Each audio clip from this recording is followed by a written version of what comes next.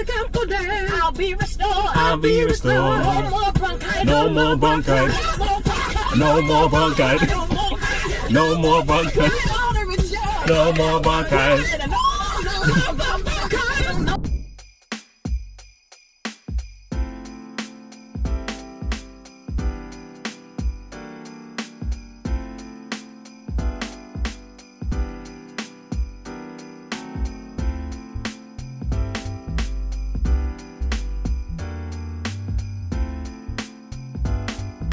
Of eat that food.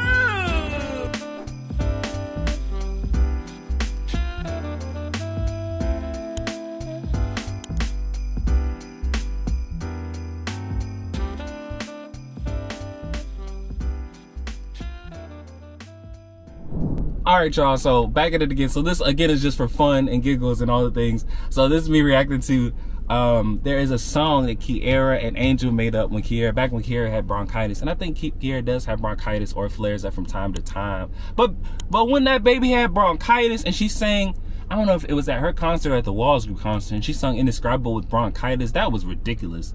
And I hope you all are praying for me. I got bronchitis, so I'm sick. How you gonna be cute and you got asthma? How you take out an inhaler? That's so and you big. I'm getting out of the way, so I have a CD out. And it's just like she literally gave us that you know, like that church people stuff when the singers be doing that. I can't sing, you know, I'm sick or I'm under the weather, and I can't. And they like smack you down, like they like smack you down, and you're like, I thought you couldn't sing. Thought you couldn't sing, ma'am. Thought you couldn't sing, sir. What was that?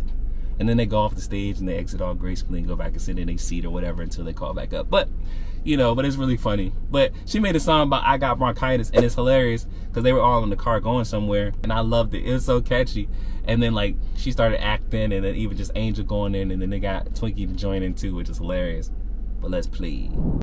I got bronchitis. In a couple days, I got bronchitis. I will be able to breathe. I got bronchitis. But in a couple days, I got bronchitis. after the I got bronchitis. I got bronchitis. in a couple days, I got bronchitis. I will be breathing. I got bronchitis. Inhale. I got bronchitis. I'll exhale. I got bronchitis. I got bronchitis. She got bronchitis. I got bronchitis. I got bronchitis. I got bronchitis. Listen to Twinkie jump in. I got bronchitis. Just because I'm saying. I got bronchitis. Because I got bronchitis. I got bronchitis. Take a break. I got From a bronchitis. cigarette. I got bronchitis. I got bronchitis. I got bronchitis. I got bronchitis. I got bronchitis. But in a couple days, I got bronchitis. like Jesus, I got bronchitis. in 3 days, I got my bronchitis. prescription, y'all, Come on now. it's almost over. I got bronchitis. In about 3 days, I got bronchitis. I will resurrect. Come on now. I got bronchitis. I got bronchitis. I got bronchitis. I got bronchitis. But in a couple days, Oh. in a couple days, In a couple days, I'll be restored. I'll be restored. No more bronchitis. No more bronchitis. No more bronchitis. No more bronchitis.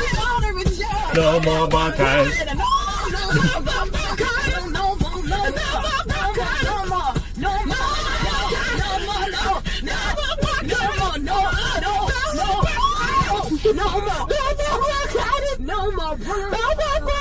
No more bra. What's no more bra? I'm here. No more bronchitis. So she calmed down. Oh, my soul. My soul. She got bronchitis.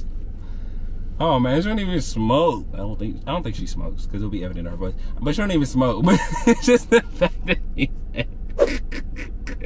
But in a couple days, I'll be restored. Jesus, and I feel like that was like 2017 when she had her little swoop situation and all the things. Oh my goodness, that's one of the ways that made me fall in love with KIKI too. Her transparency, the humor, the personality. And KIKI actually taught me that it's okay to laugh at yourself. There you go. But it's funny, like, you know, KIKI was the one that taught me to, like, to be able to laugh at yourself and not take yourself so seriously. She just is KIKI. the range, and her voice is improved. It's cool. It's really cool. I think for her, I think for the Clark sisters, and I think for a lot of like young talent that you see like in the spotlight or just in the public eye, maybe I'll say it that way, who kind of grow up, and you see the ones that become vocal monsters, like Jill Scott be saying. Can you hear the background vocalists out there? Can you turn the background vocalists up in the house? Because they're monsters. Vocal monsters. And like how Jasmine Sullivan, we see like early clips like her singing on Apollo, or singing at singing home at 11 years old, and like the vocal monstrosity that she's become at her age now. And we see like, you know, how the Clark sisters just became ridiculous as they aged, you know. And we have like earlier clips of how they used to be and how they've evolved individually as women, all the things, and vocally as well, and even what they were doing when they were younger, and how it kind of evolved and changed. And even the same thing with Kierra, and like how she's really coming into her own prime, and like her voice, her beauty, her example, her character, and all the things that she's doing. It's really cool. Really cool. But that was the I Got Bronchitis song. I don't got bronchitis. I don't even speak that over my life. Because you know how many people know like Satan will try you. I break agreement with that, with me just saying that. I will not get bronchitis in the name of Jesus. Oh, people might be laughing at me, and people might be like, you might be too deep. But listen, you gotta be careful. The scripture says in Proverbs 18:22, the life and death are in the power of the tongue, and those who love it will eat its fruit. So I'm trying to be more mindful of what I'm saying, so I'm not ingesting the fruit of my words. But I remember like Pastor Brian Bullock said it like this at Union Church. When that scripture says death and life are in the power of the tongue, if you go back to its original language, what it actually is saying is death and life. That word power is actually a picture of a hand. So it's like death and life is in the hand of the tongue. Why I say the hand of the tongue? It was to show you that when you speak, you create. Your tongue is like a hand.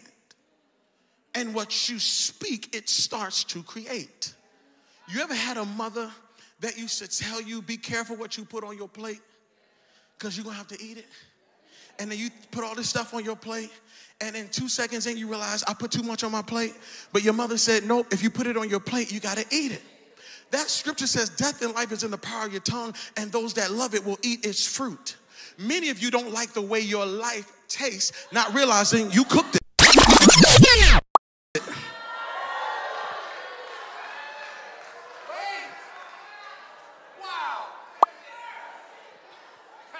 You are eating what you made.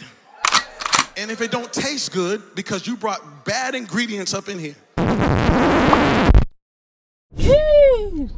It's like you're upset by what you're eating when you're the one that made it. You can't be but so mad, right?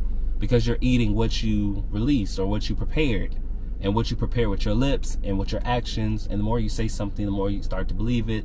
And the more you believe it, the more it starts to manifest in your actions, your behaviors, and even in your neural network in your brain and all the things. But that's why I went on that tangent. But anyways, thanks for watching.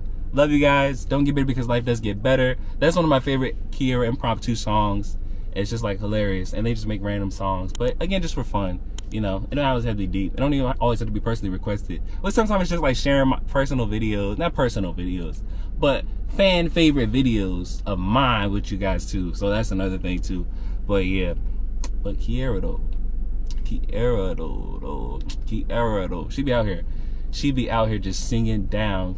And if you have not watched, she did a recent performance of I'm Here, covered from the Color Purple play situation with Michael Corte. I'm gonna put the link in the description. I want to say bio, but it's like this is not Instagram or Facebook or none of that. She really sang good.